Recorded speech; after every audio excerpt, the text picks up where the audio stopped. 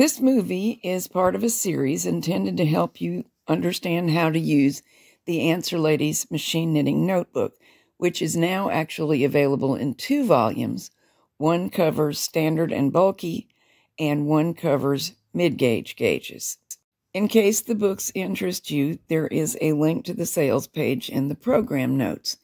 The videos not only will help you learn to use the books, but show you some basic techniques that are used in the patterns in the books. Of course, these techniques may be used on other sweaters too.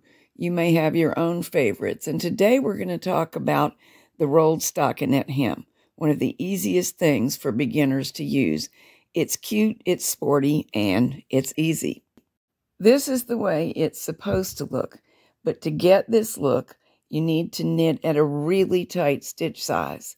This is what it looks like if you knit at the garment stitch size, much floppier and less attractive. You want to find out what is the tightest stitch size the machine will knit the yarn with nicely.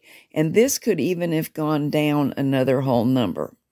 This is Premier Bloom yarn being knitted on my KX350, the Brother hobby machine, mid-gauge. And I knitted the garment at stitch size 4 and liked the look of the fabric very well. I knitted my hem at stitch size 1. I actually think 0 would even have been superior. Any permanent cast-on will do, but my favorite one to use for this project is to E-wrap across the entire needle span that will be used for the front or back of the garment wherever you're making the hem. This may also be used on sleeve, so just get the entire garment piece cast on. You're going to need to use some weight, even if you generally don't. The reason is we're going to be knitting those super tight stitches. So you see sitting on my machine the cast-on comb that comes with the KX350, which I find to be perfect for the job. If you don't have such a comb with your machine, and not all do, you'll need to get weight on somehow.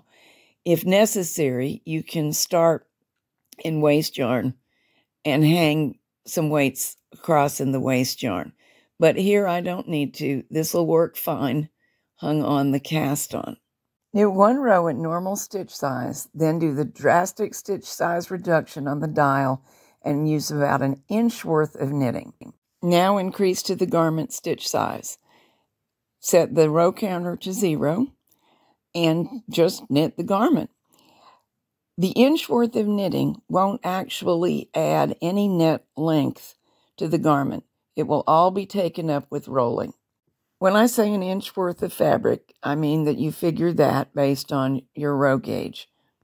This fabric is getting 7 rows per inch, so I knitted 7 rows for my tight stockinette curl.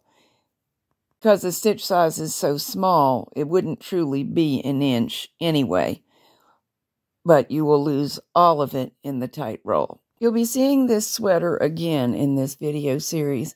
It's also used to illustrate the funnel neck, the use of bust darts, the sleeveless top and vest pattern that is included in the book, a way to make shoulders fit more neatly, and one of my favorite armhole finishes. This is a half-size mannequin, so the size of the stitches in proportion to her body is larger than mid-gauge stitches would look on one of us.